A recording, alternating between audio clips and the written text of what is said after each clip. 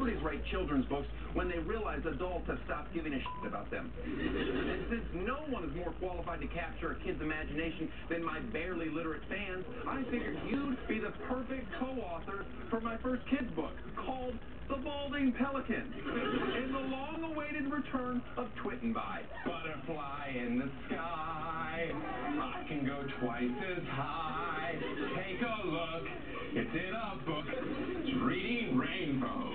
Who's ready for story time? It's written by me and all of my followers on Twitter. Do you guys follow me on Twitter? I do. You do? Oh, you follow me? Good. You guys, it's not just plugs.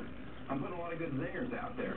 Once upon a time, a piece of crap bird was born with crap air genes. Bird. The pelican is a majestic and rather flamboyant bird. Daddy, why do you have big ears? I don't have big ears, so I don't. No, I do not. They're actually small for my head. Thank you. They're not big. They stick out a little bit, but they're not big. They don't like elephants at all. Losing control. They're not big. He went to the beach and tried to make friends, but no one would sit with a bald pelican. He got bitched by his nagging wife because he forgot to stop by the lake and grab some fish for dinner. Do you like fish? Yeah, I like shrimp. Oh, let's get back to the book. He knew he was supposed to like fish, but was always gravitating toward sausage. Sausages. Me too. Oh, he ate string cheese all wrong. Just bit into it like a f***ing banana. He wanted to see some free titties, but that day he learned that there's no such thing as free titties. Then the pelican took a shit on a random bitch's head at the beach. Why did you poop on a random lady's head? I think that's symbolism. They plucked some feathers out of the back of his head and implanted them in the front, but it didn't look right. Hey, pelican, nice comb over. He went home only to be awaited by Mrs. Pelican in bed with a much younger, non-balding pelican. But a plot twist.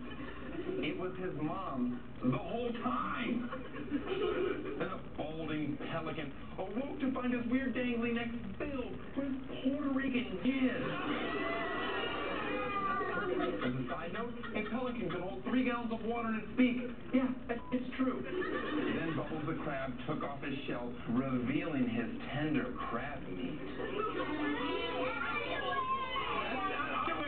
That's crab meat. Will you put your shirt down? Then the balding pelican swooped in to save the town. But did he really save the town? Because can somebody bald really be a hero?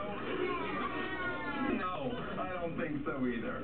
Then LeBron showed the pelican how to hide his balding issue.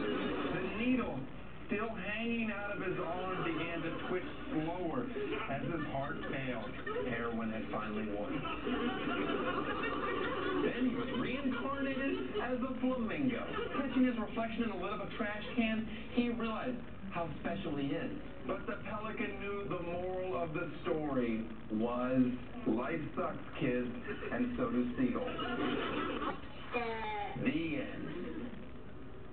Or is it? All right, that's all for today. Now it's nap time. I'm not tired. I don't care what you do. I'm not tired. No, I'm not tired. Please stop touching me. You are all riddled with diseases. Hope you DVR'd that because your children are going to want to watch it 1,000 times. Why not just buy them the book? There's only one copy. We'll be right back with more Amish stick fighting uncensored.